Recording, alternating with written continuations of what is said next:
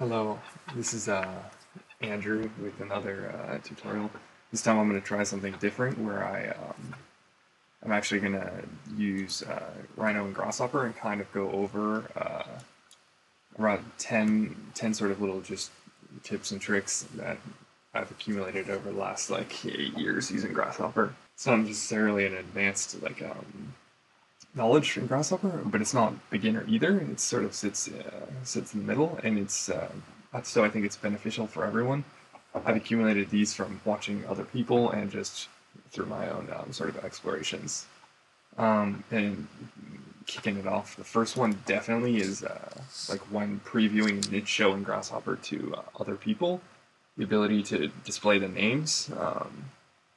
Is crucial, and I think this app, which is called Bifocals, I think this one, it was developed by the architecture firm NBBJ, and they basically just released it, and all you do is you basically drop it into the fields anywhere, and then it starts displaying names of every single component in the field. This is quite helpful, and I'll be using that today. I'm also going to include the links to these on Food for Rhino in the description, so you can follow and download these to your Grasshopper libraries. The second one that I've found out is Scribble and drawing. Scribble is how I made these things. For example, Scribble is super nice, and this once again is another way of like sort of annotating your Grasshopper files and sort of allowing to pass on that information to other users. That's the one thing that's sort of drawback of Grasshopper is the flow between people. There's a lot of information gets lost, and it's not a very legible thing. So using Scribble to annotate your files, and also using this here, which is drawing, allows you to really explain to other people what is happening. Anyways, so that's Scribble and drawing, which I think is another crucial one just for explaining. This next one gets a little bit more complex. As you can see, these are clearly like not in order. They're just sort of nice little tidbits. So what I'm doing here let's preview these guys on. So what I'm doing here, let's turn off the grid, show grid off. So now we just are showing the with this Grasshopper script, which is essentially, so it's just a sphere, and then I'm contouring that sphere. And when you're sort of displaying Grasshopper and you're trying to show it to other people and ideate through different variations, it's always complicated, sort of like taking groups of or clusters of components and then like replugging in, so if you want to try what a square or what a sphere will do in this instance, you're always like having to rewire, and it gets always complicated. So what I found is these two components, which I'll just highlight those, are critical. So what it's called is stream gate and stream filter. And if I go here, Control Alt, I can click on this to see where it is in the menus, and it's up there. So stream gate. Basically, what it does is it allows like a partition of information downstream. So for example, I can decide this gate, and it only has two options. So right now, if this option is on 1, it'll go down, it'll follow this 1, it'll follow it through all these components and out here, and then to this brep, so I can continue on further down the line into the script. However, if I swap it to 0, then it's following this 0 down here, and also resulting in a different brep here, which I will preview, and I'll just turn these guys off. So what you can see here is that it's following the 0, the item 0, through a pipe, and you're outputting a pipe brep. However, if I just swap it to 1, now you're getting a sort of like contoured geometry brep out here. And so now you can just continue this on, and you can use any sort of information on either one of these breps. And another, and a little bit more advanced portion of this is you can use, I like to use this value list one. So here, we can substitute that for this to make it a little bit more clear. For example, here, let's delete. We only have two options. So for the first one, we'll call it pipe, and that's in gate 0. And then what's in gate 1? It is a sort of contour. I just call it contour. So now I can Control Shift, plug both those into here. So now, if I have it on pipe, it'll pipe it, and when you move it to contour, it'll contour it. So that's another trick. Both stream filter and stream gate can be used really nicely in scripts. Okay, and that sort of leads us to our next one, which I'm going to say is called hidden wires. Whenever you have these sort of things, this becomes a bit of a mess. And so what you can do with this is you can right-click, for example, on this, wire display, hidden. You can come here, wire display, hidden, and now it maintains that connection.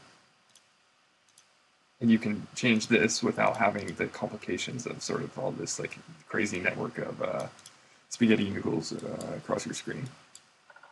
The next sort of continuing on with this vein of this little tiny kind of weird script I made is using clusters. Can also even clean it up further. For example, a cluster is just when you basically create your own components of a series of other components. So for example, if I wanted to make this, so I'm contouring it right now, following this stream of these components, I can right-click on these, and I can cluster.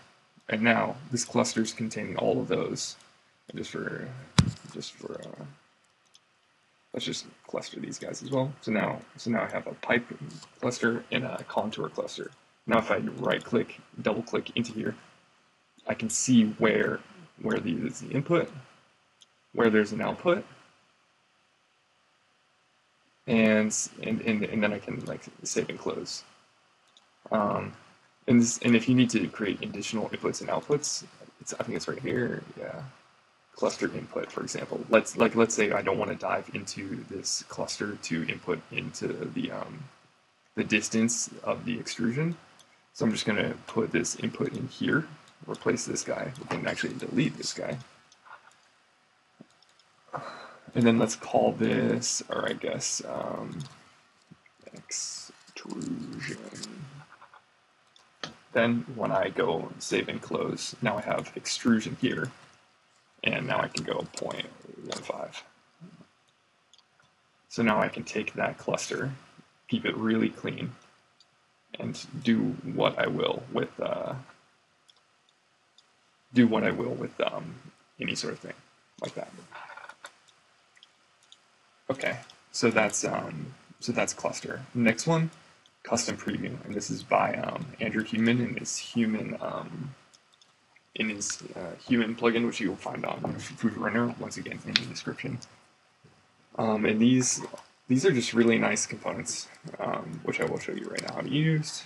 I'm just going to reuse this script again. So now I have this brep coming out, and I'm going to want to actually I'll just find it. It's called custom preview.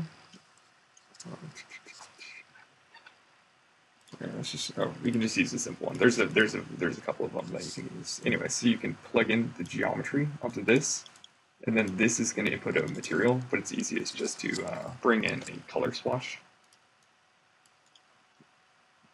So now I can go to Arctic mode. I can do, oh shit, I didn't mean to do pen mode. Wait, give me a second. I'm working on a laptop that's not necessarily at its prime, let's say. Anyway, so now you can sort of even preview these geometries through Rhino. And we can change this, 0.05. So we can be manipulating these while actually previewing it in Rhino Arctic mode, which is pretty nice. And in the other one, which I was an extension of this custom preview line weights.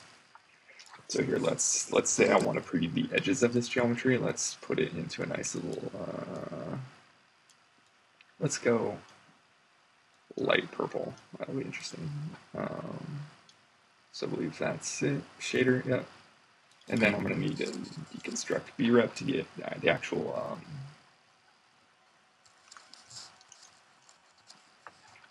actual edges of this. So brep into here, then you have edges in the center.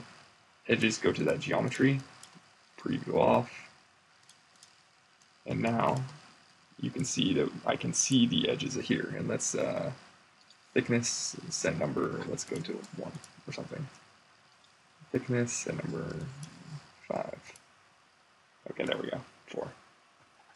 So now you can manipulate, and this is really great for like diagramming and whatnot in Grasshopper without ever moving into needing like visualization in Illustrator or additional sort of programming. Okay, let's continue on. I'm going to go back to shaded mode. So that's cluster custom preview.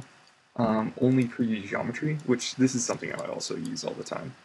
Let's say when I'm building a script, I'm just going like haywire, and you're going to end up seeing something like this, where you're not continually previewing on, previewing off your scripts. But what I really love is this feature right here, which is only draw geometry for selected object. So I'll turn that on, and then all of a sudden what you're going to be able to do is when you click on any of these components, that's the thing that's only going to be isolated in your preview. So I can, preview the sphere, preview the contours and whatnot. It's a super handy little trick just to only see what you want to see at the right time, which is very powerful. Okay, this next one, once again, a little bit more complicated, but I guess never mind. So this is super simple. I'm just gonna I'll just construct my own over here. So let's get rid of these. So so I have this brep, and let's say I want to mesh it. However, so I'm going to create a mesh. Then I'll turn this off. But I don't want to be continually remeshing it every single time that I alter this number. I only want this as an end result. So while I'm playing with all these parameters and sort of tweaking my geometry, I don't need it to mesh it until the very end. So what you can put here, yes, you can just sort of disconnect these and then in a moment plug them in. However, there is a cleaner way of doing this.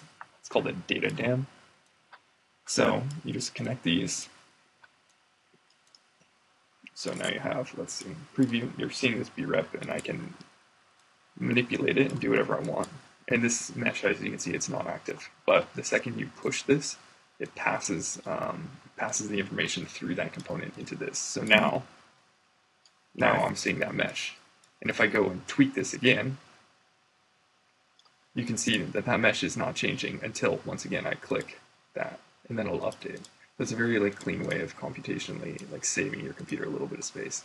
And when I'm working on such a laptop, I really need to take advantage of that. Anyways, okay, this one's, I already, let's turn off these guys. So let's create a point. Assign 1 point. I already realized I have to do that again. Okay. What this is probably the cleanest way of using the graph mapper component, which I'll show into here. It's in the primitives. It's just called a graph mapper right here, in which you can right-click and see all different types of graph types, sines, parabolas, Béziers, anything you want. What I have here on which I've already drawn, is a nice Bézier. Anyways, what all this little tiny script is doing is moving points in the z direction. So I'm trying to, the best way to use this, the problem is that it's basically, what I'm telling it is that I want 29 numbers to pass through here. This series is giving me the intervals in here, right? So it's just 1 divided by 30. So for every 0.03 in the x, you're going to have a step, and it's evaluating that same number on each one of these steps as it intersects with the curve. So that's where I'm getting sort of this gradient, which is quite nice. Anyways, but the cleanest way to do this is to use this 0 to 1, 0, 1 as the default, which graph mapper comes. And you're going to construct your list of numbers within that. And now this will only give you an output of all of these between 0 and 1. And it's a very controlled list. It's very nice because you can continually change the amount of numbers coming in here, and it will always stay between 0 and 1, which is really helpful. What I do afterwards I always remap these numbers to be between the numbers that you want. So for example, what's coming out through here is between 0 and 1, right? However, I actually don't want to scale only between 0 and 1. If I was to plug this in rather than the remap numbers, the maximum is going to be 1, minimum 0. But I actually want to remap those numbers between, for example, 0 and 4. I can, of course, go at any point. So between 0.5 and 8. It's now going to take those same numbers and generate them between 0.5 and 8 to get a really nice gradient. And we can just casually swap in and out, you know, and really take advantage of your math classes that I'm sure you paid good attention to. Anyways, that's the graph mapper. Super convenient little tool. That's probably the best way I found out to use it. If you have any additional ways, please let me know. I would love to learn even some more here. But okay, let's preview this guy off. Preview off. And sort of the last trick I have for you today is double backslash. Brings up the panel. I think that's critical. Actually, I already used it probably like 2 or 3 times in this tutorial. So I highly recommend the double backslash. And there's a few more sort of tips like this. Like if you use the quote mark, you can just have a panel that encapsulates that little piece of information. It's there's quite a few little of these, but by far those two are the best ones: the double backslash and the single quote, and then whatever number. So that's all for today. I'm sure I'm going to have a million more. Please leave a comment if you have more ideas, and thanks for supporting me.